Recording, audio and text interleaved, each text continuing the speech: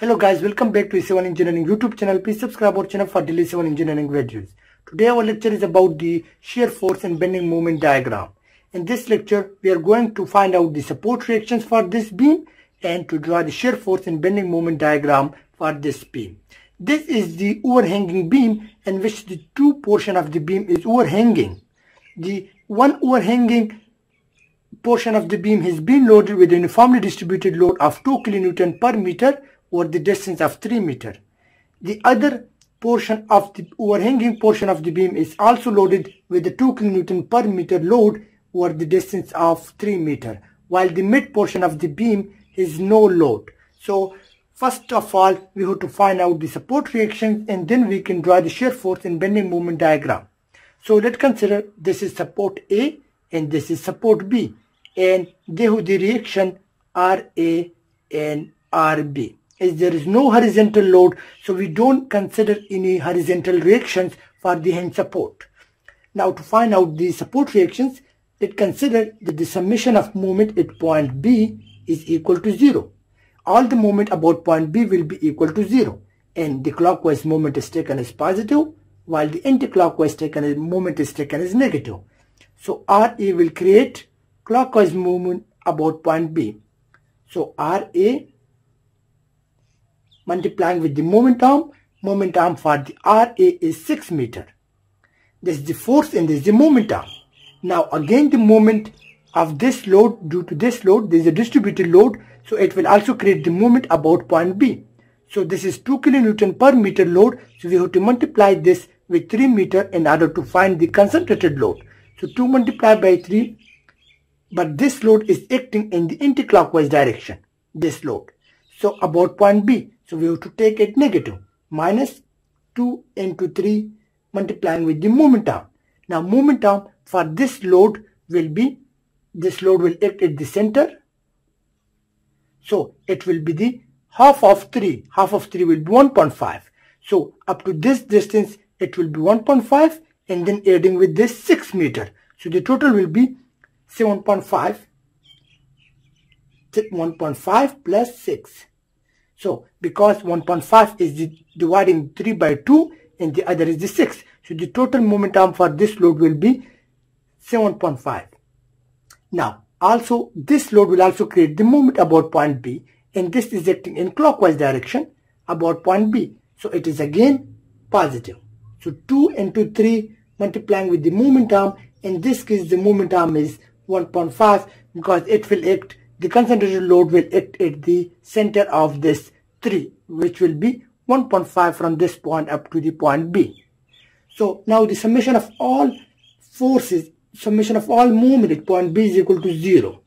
So RA 6 RA will be equal to, if we add and multiply these values and shift into the right side, this comes out to be 36. So RA will be equal to the 36 divided by 6 is equal to the 6 kilonewton. So it means that the support reactions of the RA is 6 kilonewton. Now what will be the RB? So we can find by this equilibrium equation where the summation of all vertical forces is equal to 0. We can use 3 equilibrium equation in order to find out the support reactions for a determinant beam.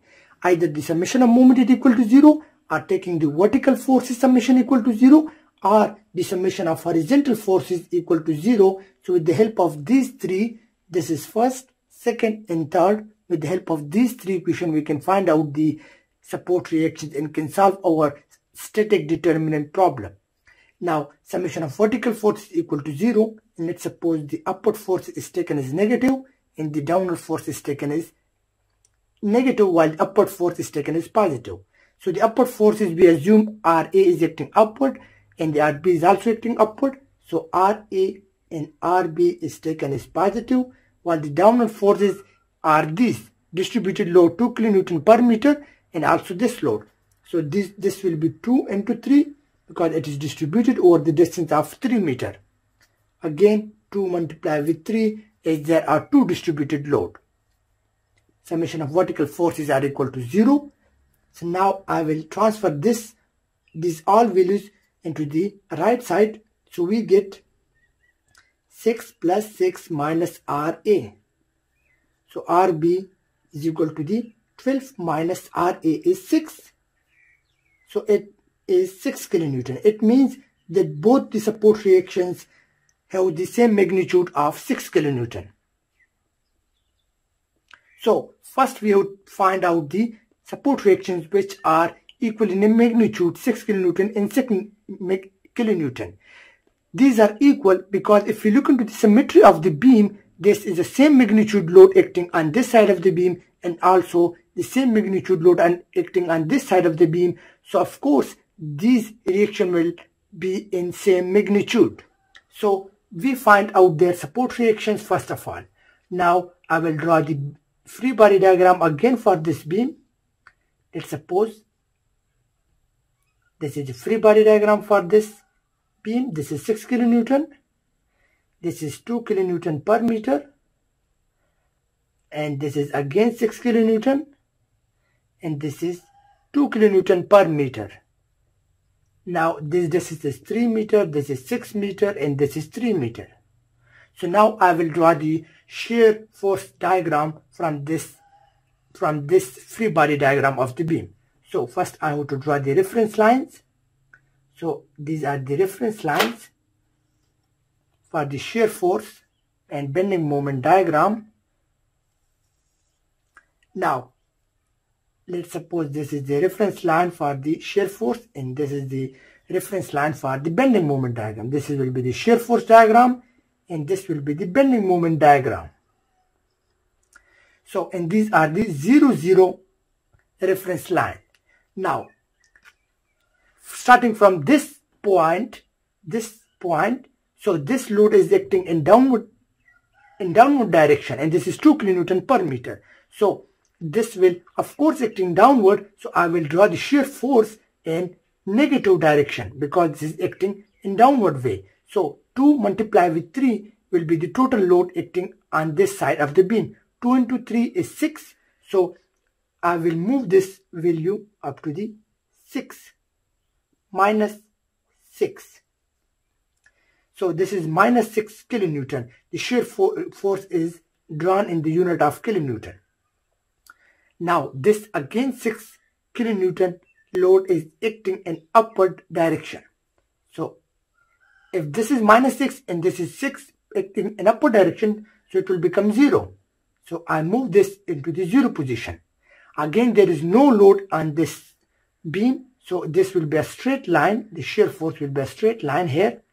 And then again there is a load of 6 kilonewton, so I will move this up to the plus 6. Now again there is a load of 2 kilonewton per meter over the distance of 3 meter. So 2 into 3 6, but this load is acting in downward direction, so it will be minus 6. So plus 6 with minus 6, it will become 0. So 0 is here, so I will bring it here, there is 0. So this is the shear force diagram for this beam. Now to draw the bending moment diagram, we will take help from the shear force diagram. We will find the box area of the shear forces, so we can draw the bending moment diagram. The box area of this triangle. So this distance is 3 meter. We know this is 3 meter. This is also 3 meter. While this is 6 meter. So the area of this box, which is a negative, because the reference line is 0, 0, below is negative, above is positive. Similarly here is above is positive and below is negative. So this is the shear force box in negative direction. So I have to find the area of this box. So this is a triangle. So this is A1 box, and I have to find the area of triangle, half base into height. Base is 3 meter and height is 6. 3 multiplied by 6. But this act in negative direction, so it will be negative. So by multiplying, I got minus 9. So minus 9 is the bending moment value. So this is the 1 degree line of the shear force. So it will be minus 9 here in negative direction, and the unit will be kilonewton meter. So it will be a 2 degree line. Now there is no shear force diagram, so it will be a straight line. again, this is a shear force diagram, but it's acting in upward direction, so it is a positive shear force diagram, so it will be a positive value. So let's suppose this is A2 is also a triangle, so half base into height, base is 3 meter and height is 6, it comes out to be plus 6. So now this, we know that this value is minus 9. See, if we add plus 9, so it will become 0, so we will have 0 here. So we have 0 bending moment here at this point. But this is a 1 degree line, so this will be a 2 degree line, a parabola. Because the bending moment diagram is always 1 degree greater than the shear force diagram. Hope you guys understand how to draw the shear force and bending moment diagram. And don't forget to subscribe our channel for DD7 engineering videos. Thank you for watching our video.